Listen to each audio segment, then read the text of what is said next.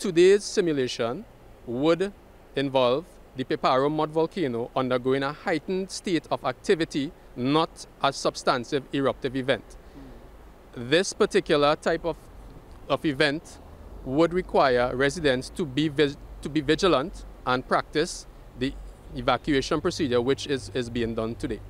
The Office of Disaster Preparedness, ODPM, in collaboration with the Trinidad and Tobago Police and Fire Services, the Red Cross, the Ministry of Rural Development and Local Government Disaster Management Unit, collaborated in a community evacuation drill with residents within the 300-meter hazard zone of the Piparo Mud Volcano.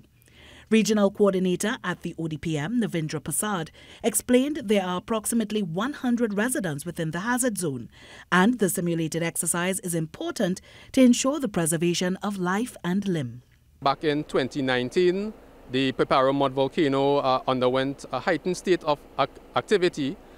Thankfully, the volcano did not increase this activity to the point where a major eruptive event occurred. However, this brought into action several agencies in emergency management to come together to coordinate and have an effective mechanism in place to respond for the event of eruptive event occurring.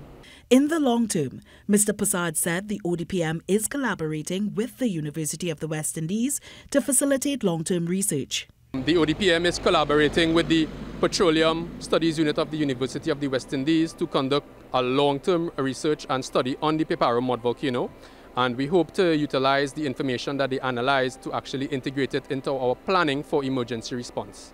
The simulation was held on Saturday morning. Ayana Carter, TTT News.